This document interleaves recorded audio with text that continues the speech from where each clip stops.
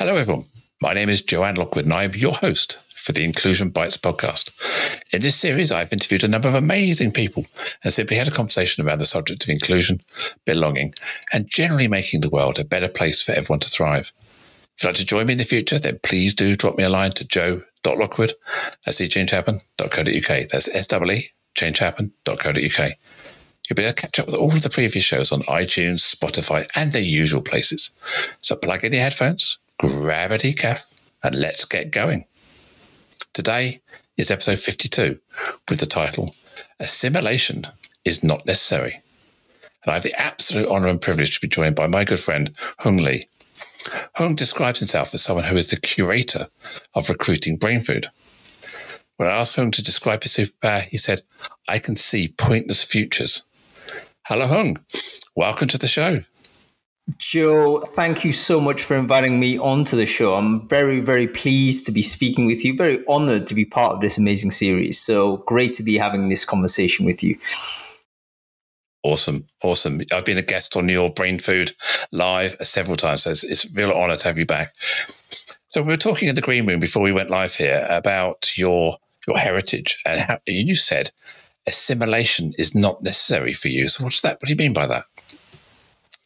You know what? It's an interesting challenge for anybody that has lived in a different country. I think, you know, if you're born in one place, or you're from an ethnic background that is not native to a certain country, and you end up living in that country, you do have all kinds of pressures, incentives, motivations to assimilate. And generally speaking, I think that, of course, you need to learn the social rules. You need to obey the cultural values. You need to kind of really get involved with how society and culture works in your local, in the country you live in. But it may be that you will never be fully part of that group without caveat. And that's an okay position to be in. I think sometimes when you're growing up, as I did as a school kid, as a slightly different school kid in a very white working class and post-industrial sort of place, you don't want to be isolated. It's quite difficult as a child, I think, not to be that child on the outside, that's why kids can stick in groups. That's why bullying develops, because, I think most of the time the bullies don't want to be the person bullied. So they end up, preemptive striking on someone else. So it's an uncomfortable position to be in. And that was, generally an experience I think most, visible minorities, I would imagine, might experience. And there's a big driver there to say, look, how can I belong better to avoid this pressure? I remember being at school saying, I don't actually want to be Chinese because I'm getting bullied for it. I remember very clearly that was the case, washing your face, making sure it goes whiter, stuff like this. This is when I was 5-6 years old, really, really young, because you don't understand things like this. You get mocked, for instance, for your color of your skin by kids who don't know any better. I certainly don't bear them any animosity now. I dare say I didn't bear too much animosity to them then. But, they're saying that you're dirty, and you go home and you try and wash your face. And that's what you do as a kid in that era, So that ends up being, that can go in a wrong direction for you, because there's a lot of potential for bitterness there. If you get to a point, for instance, where, you realize that you're not going to be fully accepted. Actually, let's take this back, Joe. There's two paths you can go down, I think, when you're confronted with this. At a very young age where you're not prepared to deal with it, there's no training as you get through this. As I say, 5, 6, 7 years old, that type of age. Is that number one, you overcorrect to become like hyper assimilated, right? you end up being like an exaggerated version of the people who are bullying you. And I think that's when, in fact, you might end up being such a bully. You end up just massively overcorrecting. That I don't think is a potentially good space to be. And the other way people can deal with it is the overcorrect the other way, and you end up rejecting the host culture that rejected you, and you end up sort of being a critic of it, or even worse, like an antagonist towards it. And sometimes you can see that emerge as well, where you've grown up in one place, you've been confronted with this strange situation where you've been repelled by this community that you think you should be part of, and your response is, okay, if you don't love me, I don't love you. That's quite a normal experience. Anybody who's gone through the period of rejection has that sort of, it still doesn't go away, right? I mean, even as you grow older, you kind of recognize what that emotion is, and you realize, what, it's okay to be rejected. And I guess the title of this talk, "It's Okay Not to Assimilate," is exactly that. It's kind of okay to not fully belong, because I think the wrong choice is to either overcorrect and be hyper assimilated, because truth is you probably will never belong, and you can spend your entire life trying to prove otherwise, or if you turn into a hostile to the host environment, that is the route towards being a permanent marginalized person, almost a marginalization that perhaps you've embraced, and maybe even you revel in. This is obviously something that doesn't happen to many people, but it is noticeable that, when you look at instances of radicalization in the UK, people who have gone and been radicalized in whatever sense, typically they're second generation immigrants like me. In other words, they speak like us. Four Lions was a brilliant movie. I don't know whether you've seen it, Joe, but it was everyone's seen it, right? Amazing. And but they were all like from Yorkshire or whatever, but that was exactly it. The reason why they were radicalized is because they grew up here. First generation immigrants are never radical, because they accept they'll never be fully accepted. It's when you've grown up here and you get rejected by the host community that you can't justify that rejection. That's when you can overcorrect and become super negative and potentially be hostile. And like I say, these days, very easy to get radicalized. So yeah, I guess what I'm saying when, assimilation isn't all that is to say, of course you should assimilate, but you know what? Don't kill yourself and don't kill anybody else if that assimilation isn't complete. That's simply a fact of life. It's a fact of who you are. It's a fact of your journey that you and your family have made. And there's no reason why you should be resentful for that. As you're talking now, I was just thinking about, I talk about belongingness in the workplace, and you've just talked about belongingness in the culture, in society. And as you're talking about that, I was thinking how we can see different types of people, almost using the model you just described, in our work. So there's the person who is engaged, feels that sense of belonging. Then we have the people that are kind of like meh, in the middle, kind of okay, nothing special. And then we have the actively disengaged. And the analogy I heard recently was the actively disengaged person will just scrunch up a bit of paper and throw it on the floor and walk off. They won't even think about it. The person is kind of meh, okay, will see that bit of paper on the floor, notice it, and just walk past and leave it. But the person who feels that sense of belonging, that sense of community, will see that bit of paper, pick it up and find a bin and put it and throw it away. And I think that's what you're saying here is when you think about when you're engaged in society, in the community, unless you feel that sense of belonging, you're never going to feel part of the community. And I'm not talking about assimilation here. I'm just talking about that culture-ad element that we talk about so often. Yeah, there's definite parallels, I mean, everyone's worked in a company where there's malcontents, people who are, you can see they're actively sabotaging initiatives, they're doing everything. They're basically trying to communicate they don't want to be here. And in a company, of course, the difference, I guess, is that, the person can leave and join another company. Slightly different when you're talking about the wider culture, because that person may not be able to leave it. And so they just end up curdling their bitterness to a point where, it can just be super, super negative. So that's an urgent issue. And it's an urgent issue, in sense of how we think about creating the environment where everybody has a chance to belong to a certain extent. I think a big part of the problem is that we present an unrealistic possibility to say it is possible to be universally inclusive to 100% level. To be able to say, we're gonna guarantee this to be the case.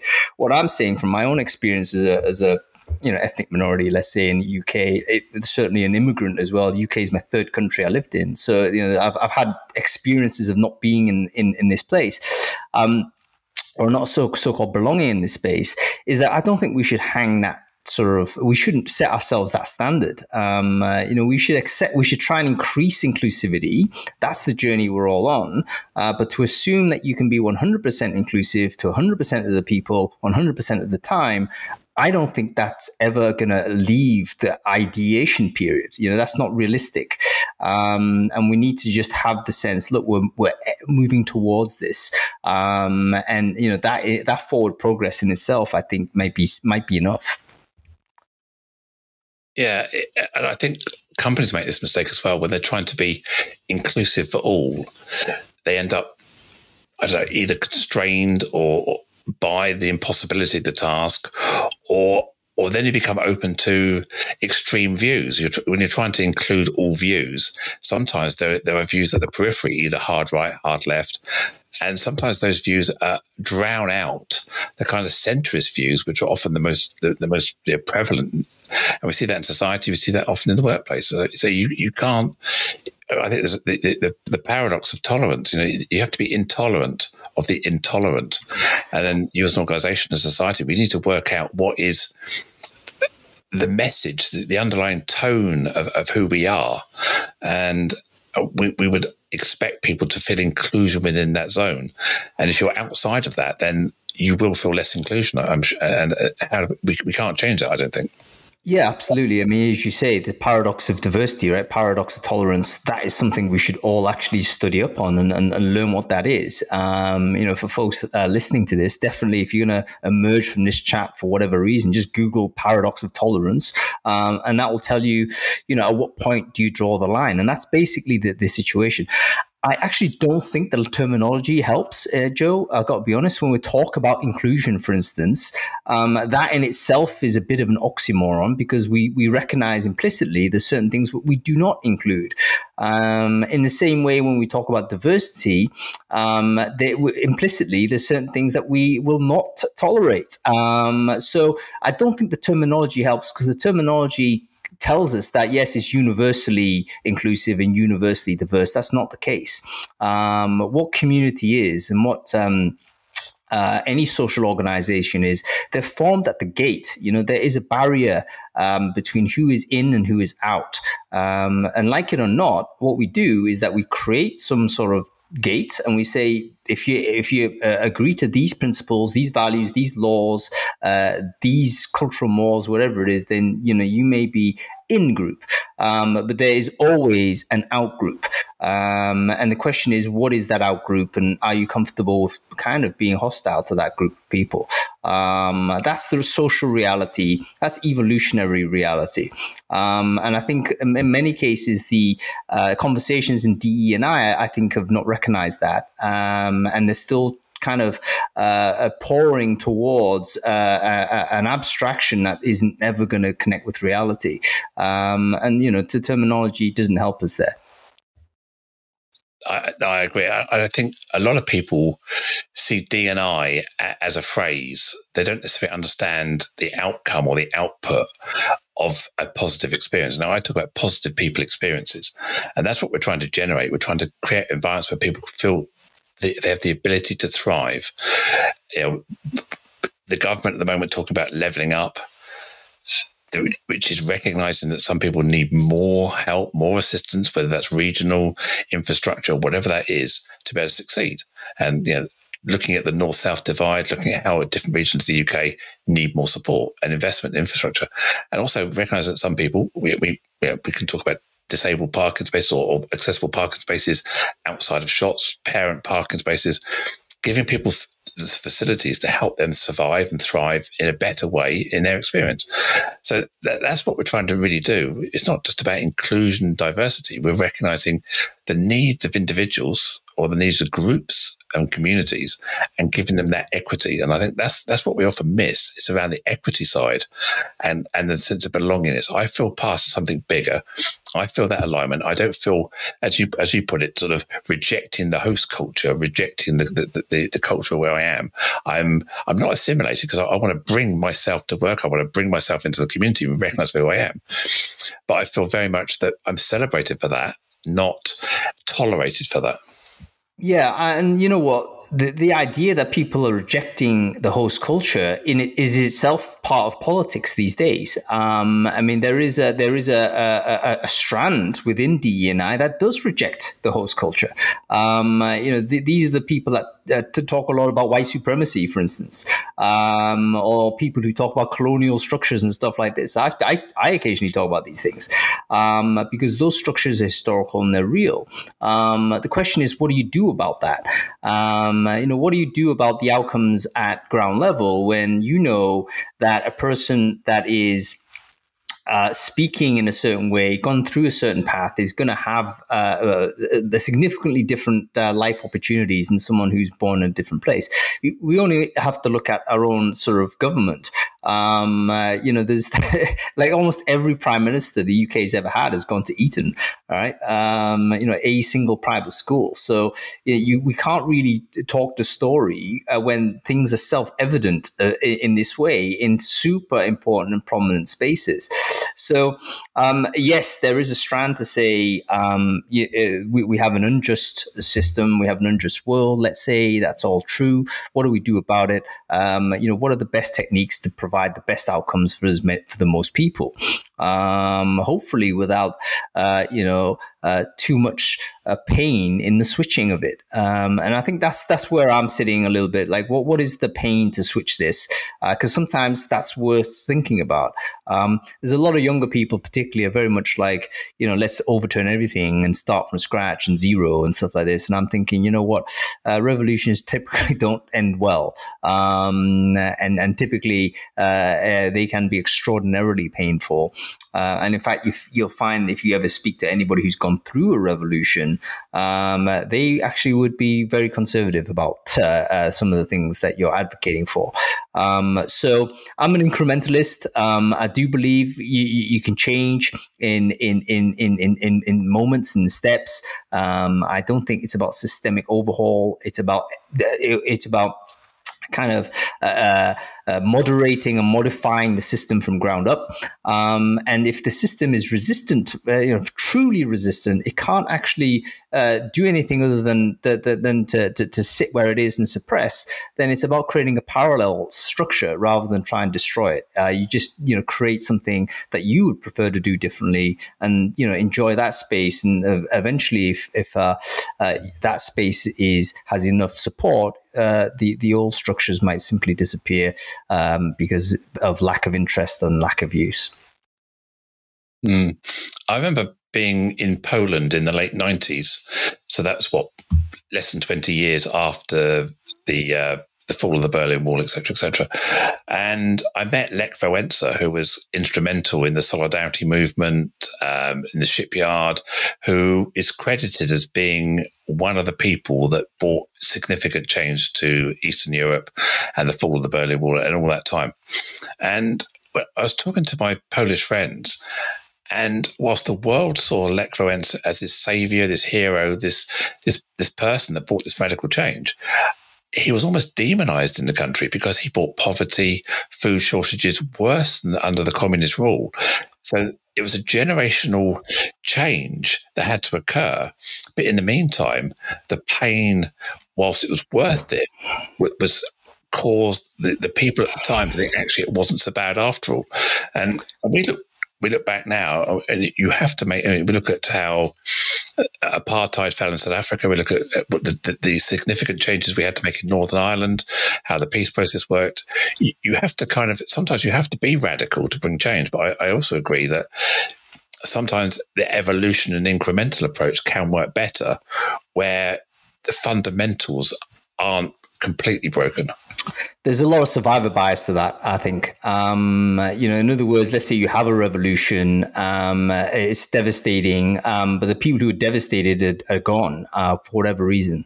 And then the people who stay are the ones that can build, if you like, the new Zion. That's the dream for any kind of person who's a politically activated, right? They want to see a revolution. All the bad guys, they're irredeemable. Let's get rid of them in whatever reason, however which way that happens, and then let's build a new paradise. I think that's naive. And I think it doesn't take into account that the human cost of doing that is hugely significant. And you do need to account for those people that lose out. Big part of the problem I think we have in culture today is this type of conversations we have, where we have people who definitely want to have revolutionary change. They're tired of incrementalism. They've lost faith in it, which I totally understand. I get that sense. And then you have people that are resistant to it because they recognize, if this does change, then actually my current position, we might call that privilege. Some observers might understand that to be privilege. They will defend that privilege. Of course they would. No one would willingly give up their plus points in society without some sort of compensation or without some sort of potential for them to get even more plus points in this new world. So you have this clash between left and right. And sadly, what I'm seeing is that it just seems that we're spiraling into negativity to the point where it might be very, very difficult to pull back. I mean, we're in the UK. We saw the Brexit scenario. I'm sure most of us would look at this now and think, oh, my goodness, that was probably a bad idea to have that vote. It was so divisive. How are we ever going to get beyond this? But of course, it's going to keep trundling forward. And the forces are aligned. You can see there's a reason why the Conservatives are consistently delivered as the government of this country. Much to the astonishment, by the way, of a lot of people on social media, a lot of people in old media were stunned. Like, how can this happen? Maybe it's the case that in terms of their cultural positioning, even though you may find that abhorrent, it actually chimes with more people than not in this country. Now, if that is the case, we need to really think about this, because if we continue to agitate for revolutionary change, oftentimes that just simply means being outside of control of that change. We're just going to be in opposition for forever. And in the meantime, the right wing will bed down and continue to create their constituents in whatever way. We can see, for instance, this is now gone super political, right? But we can see, for instance, that there's a perception in conservative politics, and probably true for any politics, is that the way in which you create lefties is to send them all to university. Certainly a cynical take on Blair's attempt to widen higher education is, what he's doing is actually trying to create more future Labour voters, which probably is true. That is the outcome. And then, of course, you now start seeing people like Grant Schnapp saying, our problem with HGV drivers shortage is because Blair sent them all to university. They should be driving trucks. And you can understand it's hardly a subtext, right? He's literally telling you higher education creates lefties, working men's jobs creates righties. And so let's say we have the Conservatives in power. They've been in power the last 20 years or so, haven't they? Something like that, ridiculous long period of time, despite the fact there's all kinds of crap that's gone through, big financial crash, Brexit, COVID, mishandling, all this stuff, they're still there, right? And if you went out and did an election today, they would still be delivered as the biggest party in the government. In Parliament, no question, right? There's not even a question that they would not be the biggest party. So we need to ask ourselves some real questions, like, okay, if the baseline people believe this, how is it that that is the case. And what is it that's really important to those people? Because it is quite alarming that traditionally working class regions have now gone to the conservatives. Places where I'm from, in the Northeast, that's like gone to the conservatives. How? The conservatives don't speak natively to that population. But they've managed to do it, and I think the reason why they've done it is because they're culturally and socially conservative, and that speaks to those regions. Whereas Labour have turned into basically culturally progressive, but that speaks to people in metropolitan centres that have typically gone through a university process. And I'm a university person. I'm kind of progressive, and I live in a big metropolitan space. But we then cluster in these metropolitan spaces, which doesn't actually deliver the votes into this flawed system that we have. It's not about popular vote. It's about where those votes are distributed. And so, it's well and good. You're living in Manchester, London, Newcastle, big cities like that. But you know what? Surrounding all of those big cities are actually, 25 more seats that go to culturally conservative people who message culturally conservatively. We in the world, people who are listening to this podcast, Joe, probably would lean on social progressive side, I would imagine. But I don't think tactically we've got it right at all. I think our tactics are absolutely fucking embarrassing. And they're obviously wrong. And they're obviously going to put us in a position where we get marginalized. We need to be smarter and understand how this political system works, and moderate our communication to talk to the people that are rejecting a lot of the ideas that we have. I agree with a lot of the insight there. Yeah, you hit the nail on the head in a lot of it. And coming back to what we were talking about a little bit earlier about privilege, and also this, in order to bring change, often people are impatient and they want to bring rapid change. And I find what happens maybe in the world of workplace, or when we think about D&I as a sort of kind of a topic, is that what happens is when you're challenged, your privilege is challenged, you tend to retreat back into your castle. You tend to pull the drawbridge up. You tend to start defending yourself, arrows over the ramparts, boiling oil onto the people trying to attack you. So you're defending. And what we don't often do is, because we haven't got the patience for change, is we don't start a dialogue. We don't discuss why we need the people in the castle to come and meet us on the drawbridge and get around the table and have lunch and have a chat about what's going on. We end up polarizing into these two camps, the I've got it and you want it camp. And then we end up with this argument about, as you said, people feel they're going to lose something. And leveling up becomes people perceiving they're leveling down. When you have privilege, when you have access to social capital, you feel that by giving to somebody else, you're losing yourself. You're giving something away. And I think a lot of the change we're trying to bring is dialogue-based, conversational, evolutionary change. But we're almost persuaded that we need to be on the edge. We need to be either hard right or hard left. And it's having these conversations. And I think our politics in this country is also based on the same left or right, hard left, hard right.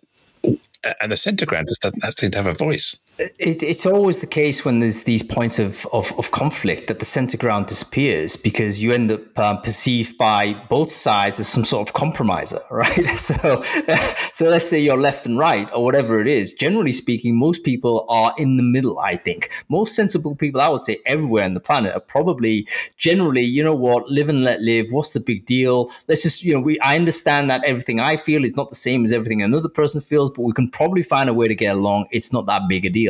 However, we get tugged into these extreme positions by, as you say, the most active and most lauded voices. And the truth is that people on the edges tend to care about it more. And so they are more active, right? So in terms of their prominence in discourse, they become much more prominent than their numbers might suggest. This is the noisy minority idea, but I think it generally applies.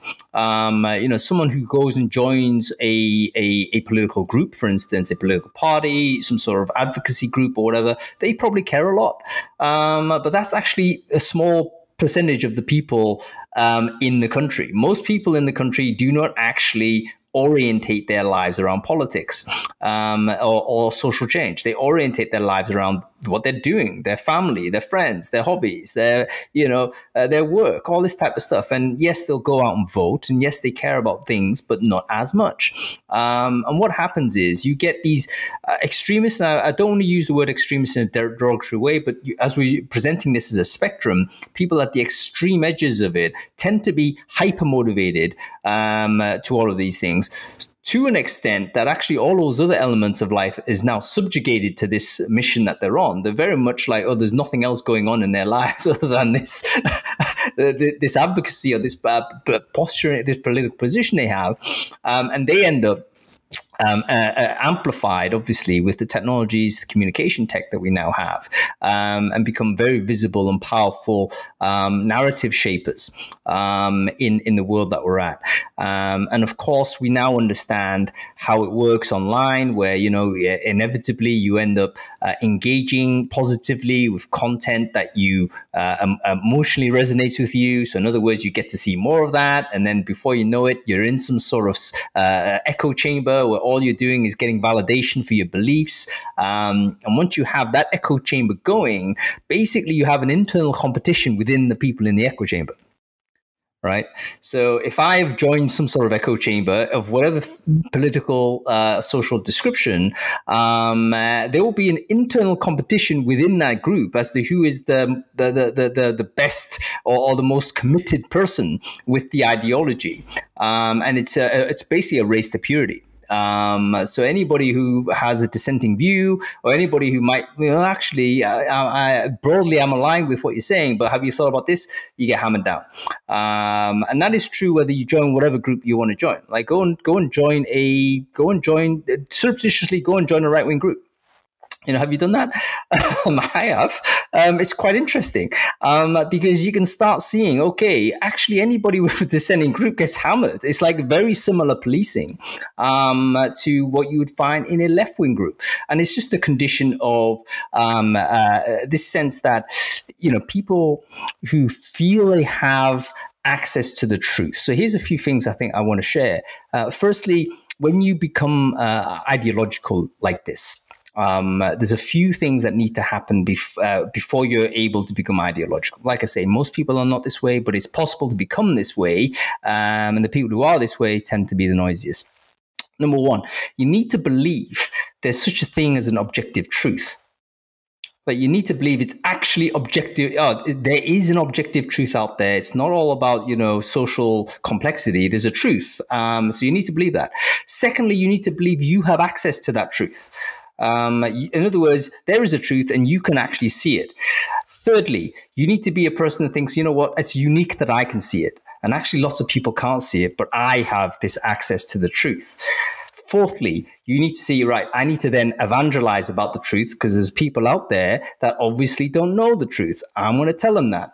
Fifthly, there are people that you would then think there are people that know the truth but deny the truth. They're the people that need to be destroyed. And that is the route to being any kind of extremist. That is the path that you take. Those 5 conditions need to apply.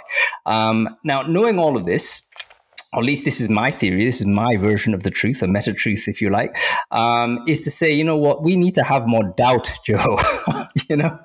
We need to have more doubt. We need to go and approach, the world that we see and not be so damn certain about things. Not be so damn sure that that's the case, because the truth is you can't access the objective truth. It is all just a story you're telling, mainly to yourself. And you've got to tell yourself a better story. But don't ever forget that it is a story. It's not the truth. You can't see it.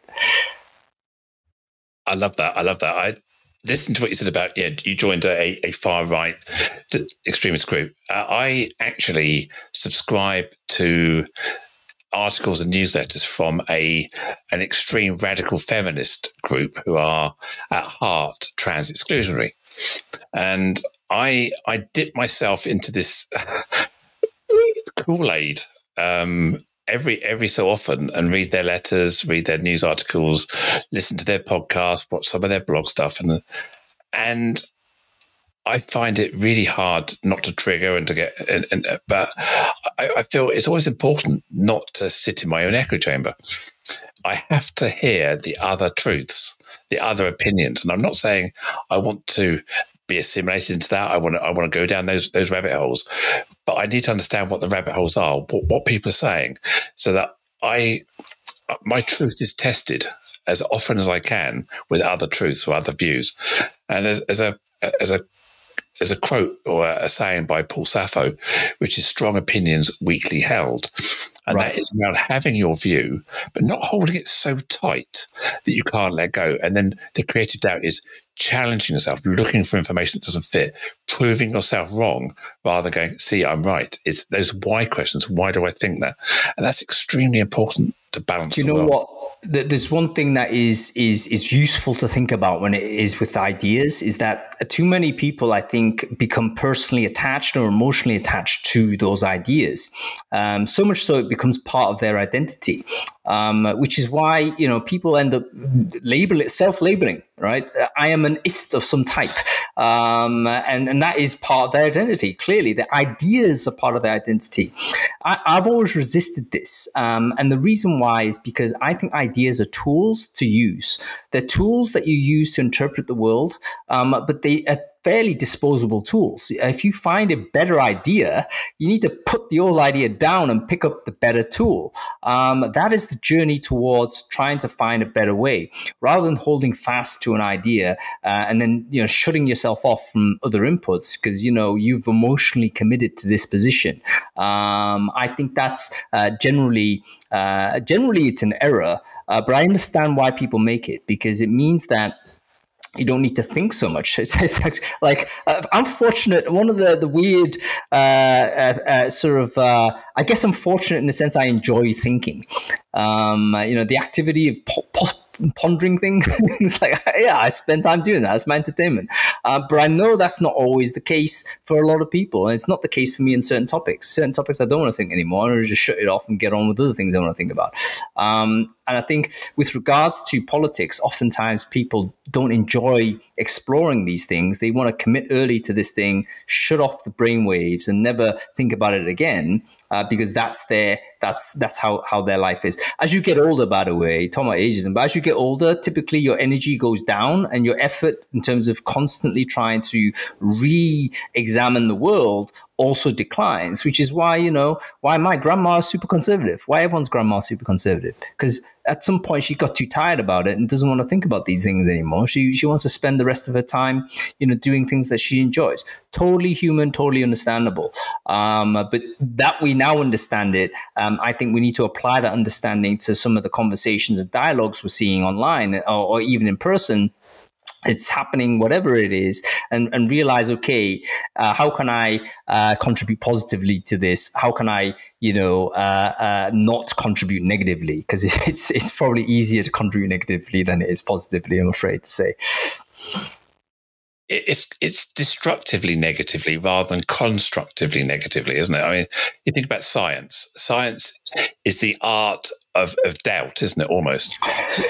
Science is basically a sequential set of theories that people are trying to test and disprove. Even the people that create the theory spend their entire life trying to disprove the theory in order to test whether the theory is valid, like Einstein, E equals mc squared.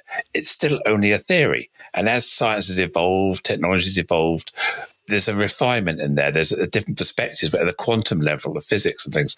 So there are anomalies in there. So I think if we can apply what we do with science and the evolution of truth in that sphere to the evolution of truth in the social sphere as well, that would allow us as a society to evolve and not be forced to the edges all the time. We're allowed to explore those truths. You're absolutely right. I mean, science is not obviously without its own ideologies. Science of was it the something. Thomas Kuhn wrote the book about scientific revolutions, and there is emotional commitment to certain ideologies that you have based on science. Even Einstein himself might arguably be the case when he had that conversation with Niels Bohr about quantum physics and all the rest of it. However, at root of all of the ideologies we can choose from, at root the concept of, look, it's constantly about experimentation. It's constantly about, can we prove it and can we use it as a predictive value? That makes, for me, the basic principles of science I have much more sympathy towards than things that are a little bit more axiomatic, which are typically as a result of some great thinker writes something down, and then that thing becomes intelligible. And it's really interesting to see how, the gap between religious ideology and political ideology actually disappears when you take it into it with that lens. It's usually some great hero that has an interpretation of the world as it is. They write it down, and then that book becomes like the unchallengeable truth. For me, there's not a huge amount of difference between someone who thumps the Bible and says, this is how it is. Joe, is it possible to stop this call momentarily? And there's basically a delivery I've got to pick up. Give me a sec. Is that okay? One sec. Yeah. So I think it's just nipped off to pick up his delivery. So we'll... yeah, leave it time, bro. There he is. I can hear he's asked the door. He's letting the people in. I'm sure he'll be back in a sec. All right, that was exciting. The only reason why I'd interrupt you, Joe, is because I'm basically taking an order of a toy dinosaur that I'm giving to my nephew for his 5th birthday. And it's like an essential item that needs to be collected. It's like I can't not collect this thing. So anyway, on this podcast, it's one take, no cuts. So yeah, if your mum phones, you have a dog on your lap, or the Amazon person delivers, then it's part of the podcast. It's amazing. There you go, bit of real life there. Anyway, what I was saying, there was not a huge amount of difference between your tub thumping Bible preacher and some young Marxist who talks about Das Kapital all the time. They're still committed to this great thinker or this book that they think is true. But really, it's a version of a possible truth that is deeply flawed. And what we have to do is, like mature human beings, to recognize those facts and be comfortable with that ambiguity. Be comfortable with the fact that we can't truly know what's out there. I think it's a deeply humbling thing to take that position, because it makes you curious about the world, and it makes you kind of want to explore what possible stuff is out there, rather than overcommit to something that someone has said. Yeah. I noticed when you completed the show notes beginning for this, you put your superpower down as I can see pointless futures. What do you mean by that as your superpower? What's the pointless futures you are referring to? All right, so I'm going to refer to something I don't think I've ever told anybody, but I think this is also one of those unprovable truths, right? But I've stopped trying to prove or disprove this. I've just learned to accept that this may be the case. But the reality is, I genuinely believe I've predicted the future, not in terms of me being a futurologist, but literally I've seen the vision of it in a prophetic way. However, these instances or episodes are always like ridiculously trivial. That have no impact to anybody whatsoever. So there'll be a scene that I've foreseen that has no sort of there's no consequence to this. It'll be like, oh yeah, I saw this person walk into this room. It'll be something like that. I see it, and then it happens years, decades down the line, and that thing has occurred. And I'm thinking, okay, did I actually, predict that pointless future? It's pointless because it's useless, right? Literally, that foresight has given me no access to anything.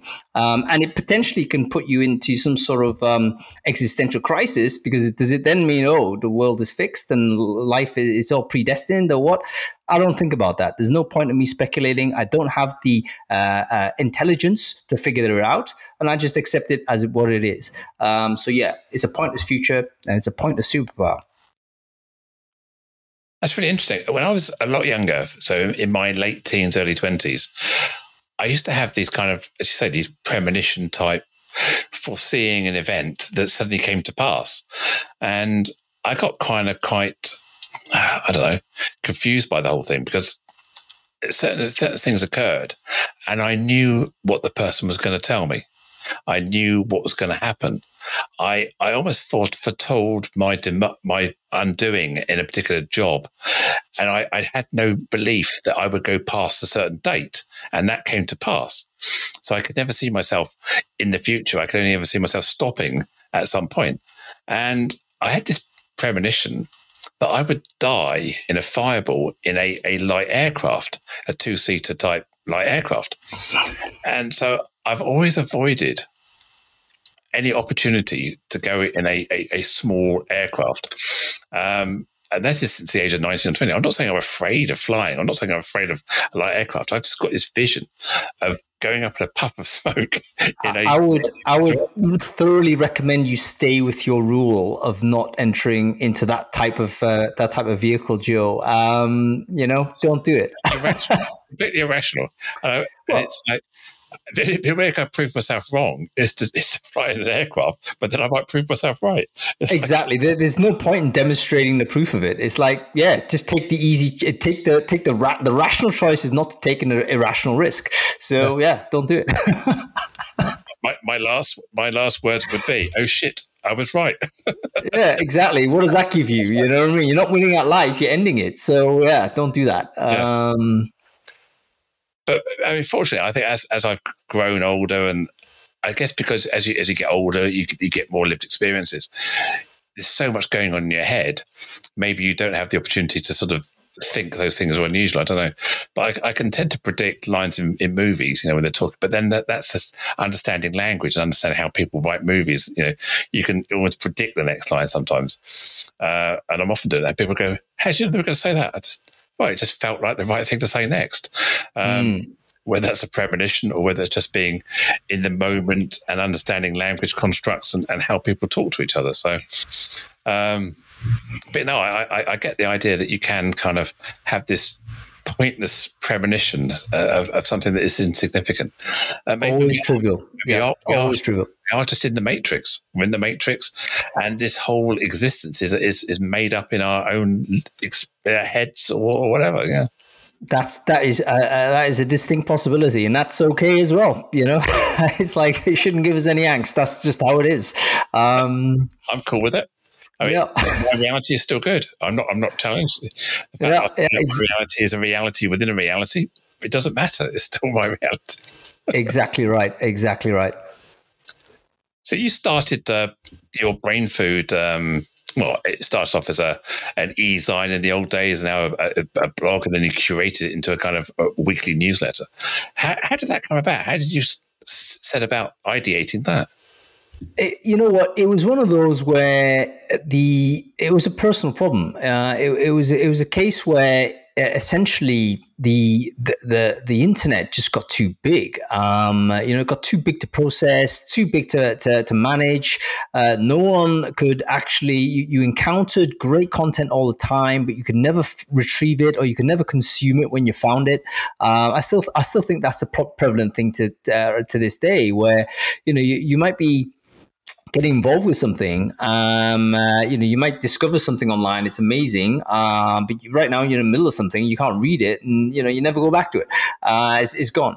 And that was like deeply frustrating to me for a long time, because I thought, there's an educational piece here that could really help me understand this topic a bit better. And I ended up just starting to bookmark things and archiving it. And I think I'm a bit of a taxonomist at heart, in the sense, I like to label things and make sure I can retrieve it properly and all the rest. Anyway, I was doing this out of habit. And then I realized over time that I'd actually built up a really good database that was actually organized for HR recruiting type topics. I thought, wow, this is actually really useful. And it just occurred to me to think, okay, if this is useful to me, then maybe it could be useful to others.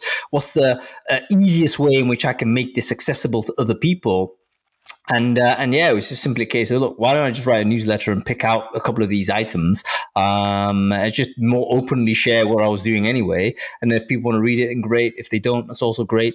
Maybe it'll help somebody. And that's basically how Brain Food started. Mm-hmm.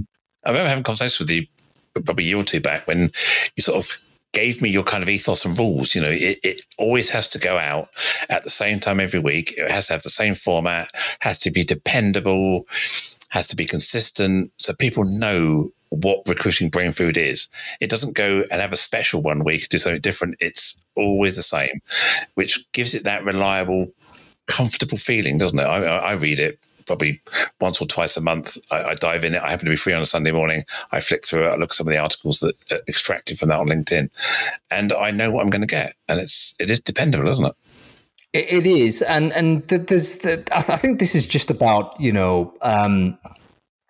well, the world is so busy. Everyone is attention. The competition for attention is just, extremely challenging. I mean, if people are still listening to this conversation at 49 minutes in, that's actually really good that they're still here, because there's all kinds of other distractions out there. So I realized that, one of the things that you want to do when you're trying to build audience is to create a very steady rhythm. You need to be super consistent, and that's for two reasons. Number one, you got to make it easy for you to do. And once you kind of make something into a routine for yourself, then actually the production of it becomes easier to do because it's a thing. Think about going to the gym or something, or starting some sort of regular exercise. That's a classic example of when, if you're episodically doing things, you're never going to get there, because every time you have this traumatic decision-making thing saying, can I be bothered to go to the gym? And more times than not, you're going to say, no, I can't be bothered. And you won't do it. But if you remove it from your decision-making next sort of cortex, it's like literally you're doing it because that's what you do on Sunday morning or whatever it is, then it suddenly becomes less mental work. It's no longer a decision you make. So I think for anybody building audience or building content, you get a rhythm, stick to the cadence, and do it, because then you take it out of your decision-making matrix, so to speak, and it becomes something that you can consistently deliver. The second side of the reason why consistency is value is obviously the reader side, because the reader knows to expect this thing at this point. And I first came to realize this when, I got habituated to newsletters I was subscribing to that were similarly regular. And I noticed I read those and not the ones that were irregular, because the irregular ones, what's the difference between that and another email, right? So I thought, right, I started reading certain emails, newsletters sent at a certain time. I realized I've got to do the same with Brain Food, because in the same way I've habituated myself as the producer of this newsletter, I've got to habituate the audience as the consumer of the newsletter. They should also, consume this, because that's what they do on a Sunday morning or do on a Monday morning or whenever it is they want to read it, because obviously it sits in the inbox. But yeah, it's got to be consistent all the way through. It seems to me a very clear pattern in terms of if you're a content creator or curator, you generally want to have a cadence to it, rather than sporadically do things. So you didn't set out, 200 odd episodes ago. Is it around 200 you're at now? Is it 267? I think 268 goes out this Sunday. So yeah, it's been 5 years plus, long time. So day one, this was kind of like a side hustle. This was like a curiosity thing. Did you ever imagine it was going to turn into sort of like the main gig?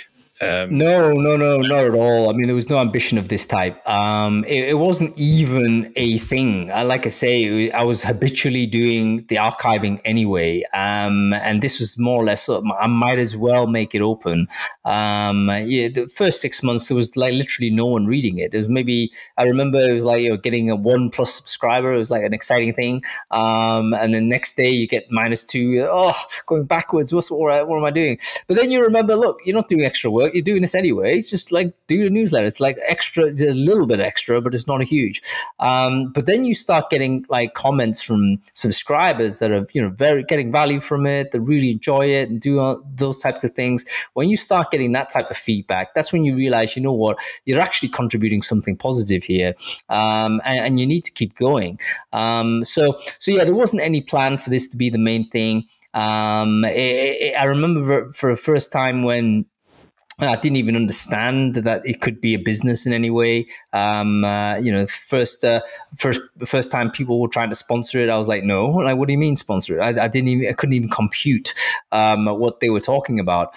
But then I realized, this actually might help solve another type of problem, because now that this audience is here and they're reading this this content, or they're listening to a podcast or watching a live stream or whatnot, that audience might be super relevant to companies that want to speak to that audience in a non-intrusive way. They don't want to go and bang down the doors with like massive email campaigns or cold calling these days or whatever, but maybe they can align a little bit with Brain Food as a partner, and be able to build brand and awareness and those types of good things with this audience. So that's how it suddenly became something initially like to have money, and then it became, oh, maybe I could self-sustain it, and then 3 years or so ago, maybe even longer than that, it became this could and should be the main thing.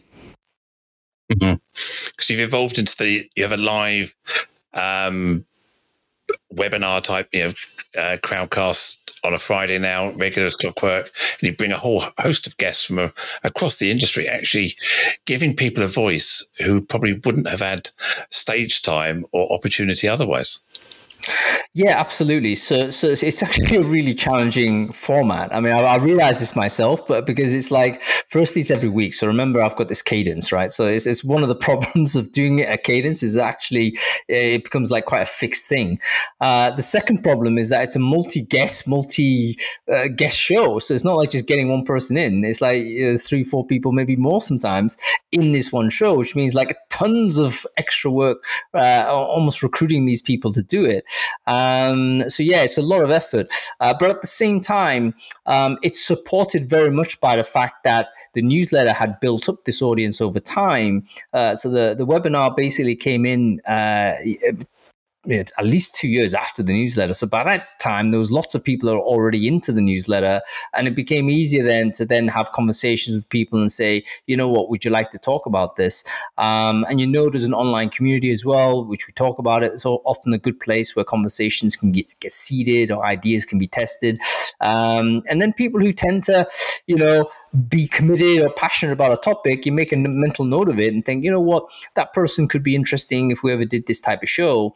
And this person actually says something really smart. Let's get that person in immediately. And then that's basically how the acquisition of guests, if you want to call it that way, works. In terms of, do you want to? It kind of naturally becomes diverse, I think, if that's the approach. So I think where a lot of shows struggle is when they set up, they don't have a discursive start to it. In other words, they pre-plan everything and they think, right, who can we get for this topic? And they go and try and, basically sell the pitch in. And that's hard work, You got to then pitch the idea. Why is it worth this person's time? Yada, yada, yada. And the conversion rate, I assume, might be quite low, which is why companies actually have agencies that specifically do this, right? There are people that book guests for podcasts and stuff. So that's actually a big enough problem for this to be a full-time industry, full-time business for a lot of companies. So my approach is to say, look, if you start having conversations, almost never stop having conversations. You're going to encounter lots of people that want to say something. And those are the people that, you should invite on. You don't need to necessarily look for expertise. One of the things that is very true about Brain Food Live is that it's not there to solve a problem per se. I'm not saying, listen to this expert, it's going to solve it for you. We're setting the stage for a conversation to happen, and from there might be some like decent ideas that you could use, and suddenly it becomes more accessible to people who might not walk around thinking themselves as experts. It's like, yeah, I kind of do this. This is how I do it. That is enough for you to be, a great guest for Brain Food Live. Yeah, a similar ethos that I've developed with this podcast. I deliberately don't gatekeep anybody who wants to come on. They say, what do you want me to talk about? I said, whatever you want to talk about. This is your show. I'd like to hear your view of the world on whatever that may be. And that way, I'm not in charge of having any bias, judging anybody. I just trawl the net out and say, who'd like to be a guest? And everyone fills the same form in. Everyone does the same process. And if you want to be on, you're almost welcome. And I think that I've had some fantastic conversations with people I wouldn't have had conversations before. Yes, I cherry pick a few and say, "Oh, would you like to have a go one day?" And they say, "Yeah, I'd love to." But often it's organic. People just say, "Yeah, I'd love to have a go." And I always ask each guest if they've got recommendations for other people. I get some good leads and invite them as well. So yeah, I think that's really, really important, is to let the audience choose if the audience wants to be part of it as well. And absolutely right. Get that variety, get the difference. So I can't believe an hour's up. Well, we're just almost at the hour already. I mean, the time's flown past. You've been absolutely fantastic, and I've enjoyed the conversation immensely.